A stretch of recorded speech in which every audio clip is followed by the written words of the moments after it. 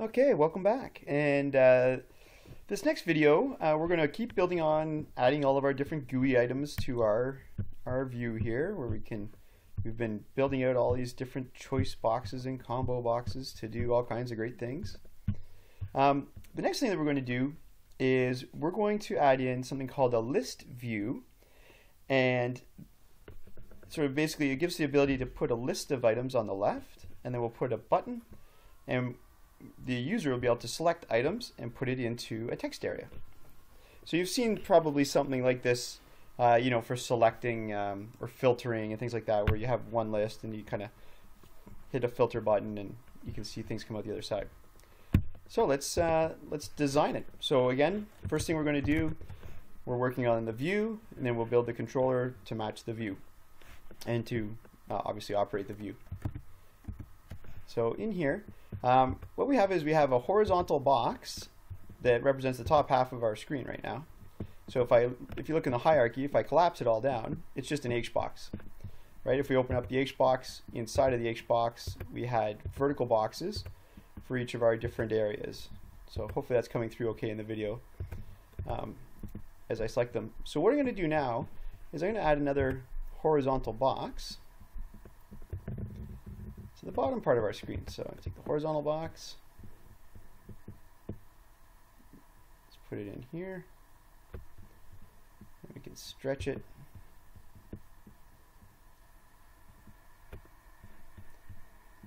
See if it'll allow us to fit the parent. Oh no, we don't want that. That's gonna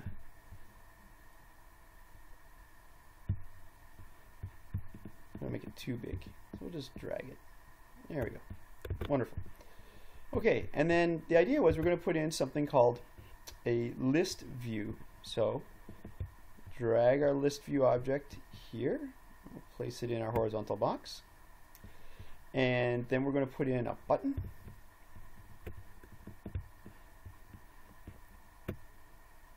And then we're going to put in a text area that can hold more text than just a text field. Okay, so if you do text area, you can see they can be fairly big. Now you see our button here. This kind of looks a little goofy. They're all sandwiched together, and our button is super small. And here, let's say, what do we want to put in our text list here?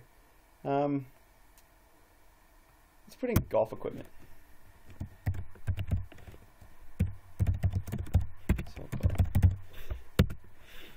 Okay, so if I want to bring some spacing in here, first thing I'm going to do is I'm going to select my H box, go to the layout, and in the layout, let's change the spacing to, let's make it a little generous, make it 20. Yeah, that looks all right. And right now, our button looks funny because it automatically is going to justify it to the top of our screen. So what I'm going to do is put a different type of container in here. And again, we could put in an anchor pane in that spot and then just manually put it in. But one of the neat ones, if you want things perfectly centered, is called a stack pane. And every time you add an object to a stack pane, it goes right in the middle. So let's do that. Let's put stack pane here, and then we'll drag our button into the stack pane. And now it's perfectly centered, right? So I don't have to worry about it. And if I resize this shape, this is still going to be perfectly centered. So it's a great design. Okay, we'll hit File, Save. Now we've updated our view, although it looks like I may have to shrink this ever so slightly. Still overlapping the edges a bit.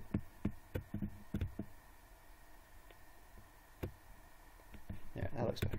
Okay, so so the next thing we're going to do is we have to go to our controller. So we hit Save here. Let's go back to our controller, and we'll go to the top and we'll add in some instance variables so we can control these things.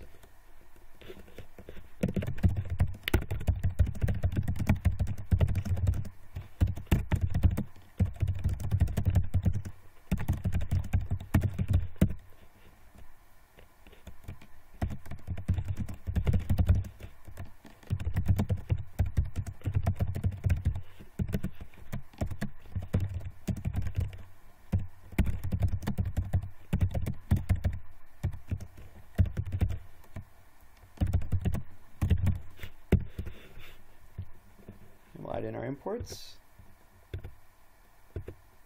Okay, so again, you see how I have JavaFX.scene, and here's JavaX.swing for this list view. Make sure you're taking the JavaFX items always.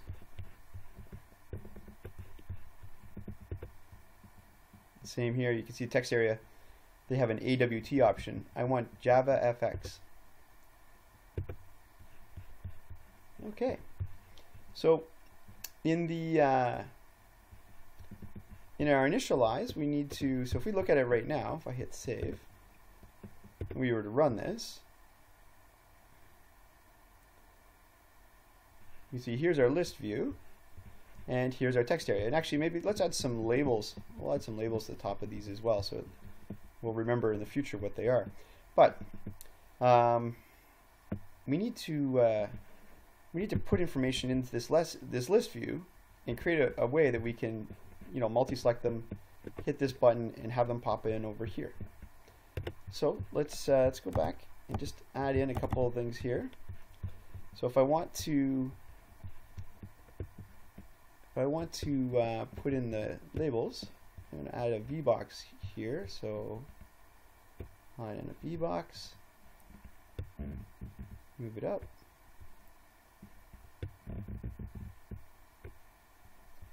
And then I'll put my list view inside of it. And then I'm going to do this, move this up.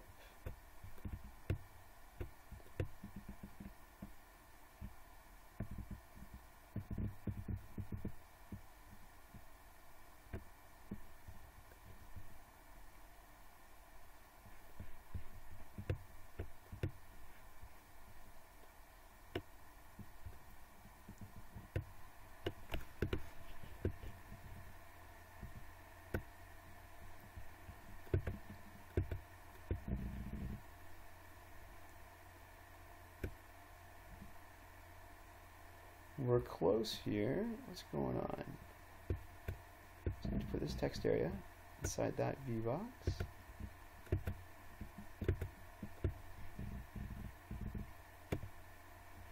There we go. Whoops. There we go. Okay. We just got to do a little resizing here. So let's make these a nice size. So I'm going to go to the layout, preferred width. I think let's do the mod 200. We did the other ones for 200 by 300. Let's do 250. All right.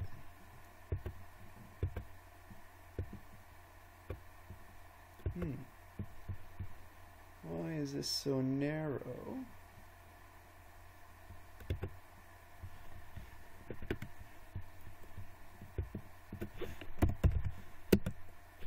There we go. That looks better. Okay, so again, I multi-select the VBoxes, and then I can adjust the preferred width so they'll look the same. And let's put a little arrow on here so it looks more obvious.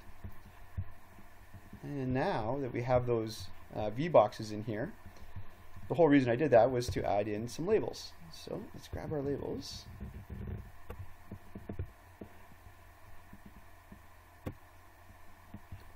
So now, properties.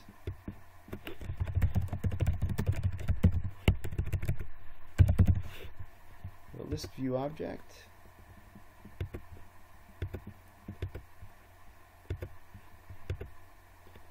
And you can just for future reference, you can actually set up a CSS so that all your labels actually just have the same font automatically.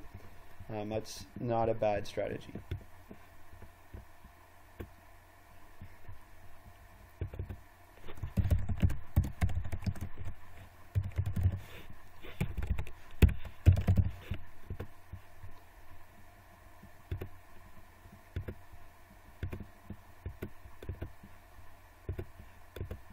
Alright, there, that looks better. So make sure we hit save. And we also created some of those instance variables. So let's go, and so I've selected my list view object. So I can select list view. Here's my text area. Come back. There we go. Here's my text area. Hit save. So now let's go back to our back to our controller class. Okay, now to set up the list view, I'm going to go down to the initialize method, because right now, when we run it, it's going to be empty. We haven't populated with anything, right? So we need to put something into our list view. So let's do that. So go into our initialize method here, right? So this is where we, when we had the choice box, we added in all the fruits, or we added in all the courses. So this time, let's put in some golf gear.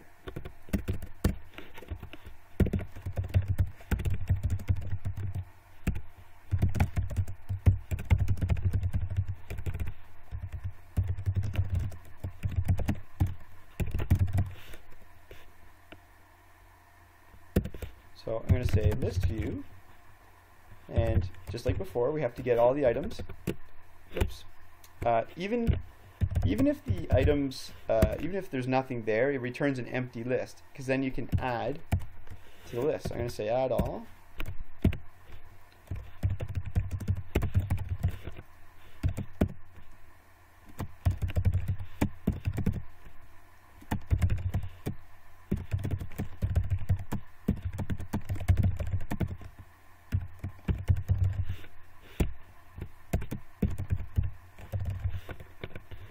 Okay. And now the other thing that we need to do is, if we want to be able to multi-select, okay, so right now, if we run this, now we can see the items in there, and I can select one item, but if I try to multi-select them, I'm holding down my shift key right now, you can't see that, but it only allows me to select one item at a time. So what I'm going to do is I'm going to adjust this a bit. I'm going to say list view, get the selection model. Okay, so that's, again, it's returning a model of how we're allowed to set things. And I'm going to say, set the selection mode. And you see how it says selection mode single. So if I overwrite that, hit dot, I'm going to do multiple. So now when I run this, if I hold down my shift key, I can do multi-select. And then the idea is I'm going to be able to click on this button and put it in the text area. But we haven't created a method for this button yet, so let's do that now. So I'm going to go back up into my class here, create a new method.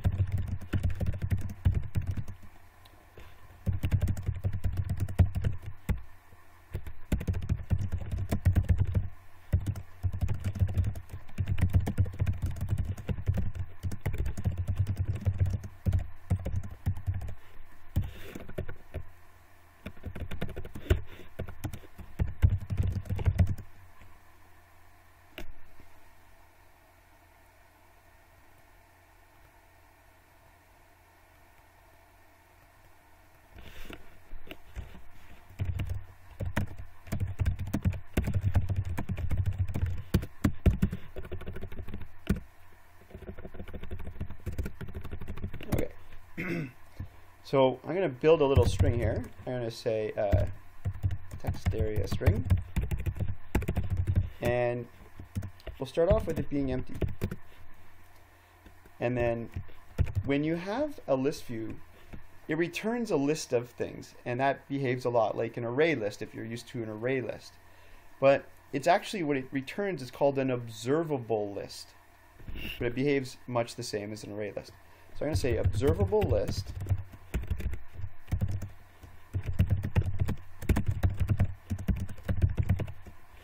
and then let's see, so we'll get the list view, and then we can get this selection and oops, and then we can get the selected items. So what this will do is it will return an observable list that we can go over, and we can build up our strings. So what I'm going to say is for object, because we don't know what kind of object it is, even though in our heads we know it's a string, but the system doesn't actually know that at this point in time. So I'm going to say TextArea string.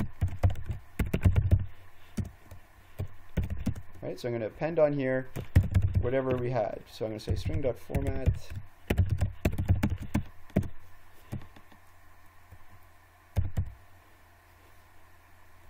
And we'll do a new line character. And then I'm going to cast whatever the item is as a string. Okay, so that kind of, this forces the object, because we don't know what kind of object it is, but it forces to represent itself as a string. And then at the end, all I'm going to do is say TextArea, set the text to be TextArea string. We'll hit save. Again, if you don't hit save, you won't be able to go back into Scene Builder and work with this. What did I call TextArea? This dot. I called it the golf TextArea. Okay. Okay, so let's hit save. Go back into Scene Builder. Now I can select my button. Under On Action, I can say the ListView button was pushed. Hit save. Now when I come back in here, run our program, and let's multi-select here a few items, and I hit selected gear, and it puts it into my TextArea object.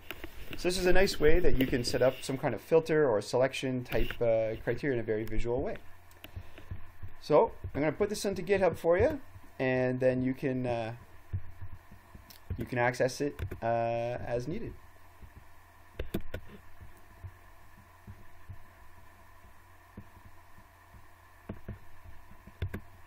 All right, so we added ListView and TextArea objects.